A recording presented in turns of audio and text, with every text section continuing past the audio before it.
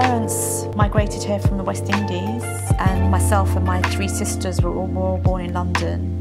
We're mixed, so we never quite fitted in. You know, we weren't black, we weren't Chinese, we weren't white. We were always the quirky family. I'm twice married, one divorce.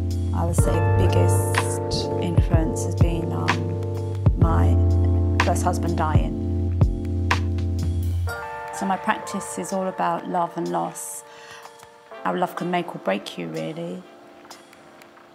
How it's such a huge influence in your life, whether you want it to or not. And it's not been an easy journey, it really hasn't. It's all these little stories that I've had stored up for years and years and years, and I'm putting them all down.